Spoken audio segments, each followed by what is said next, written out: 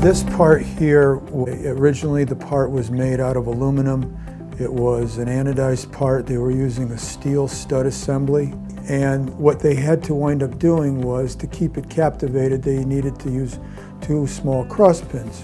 They needed to have it RoHS compliant. So that means no CAD plating, no any type of caustic environmental issues with the parts. So what we did was we came up with the design of making the honeycomb out of a composite material called Ultem, and we used stainless steel for everything else, the stud assembly, the spring, and the cross pin. They liked it, they used it.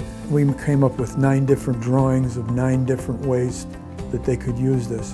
One of the ways was to make this pre-assembled.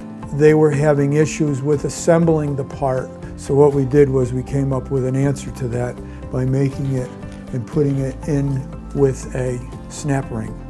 So we supplied the insert in a kit, the stud assembly pre-assembled, so all they had to do is, after they epoxied in the honeycomb, they dropped the stud in, and then with a special tool that we designed for them, they take this little ring, put it on the end of the stud like so, push it on, and it snapped into a groove, and they had the assembly all done.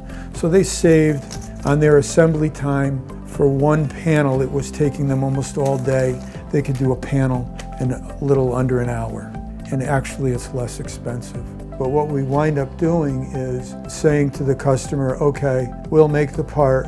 There's no charge for the R&D or the tooling. It may not be the same thing that you give us when we give it back to you, but it's going to be something that you will want and use.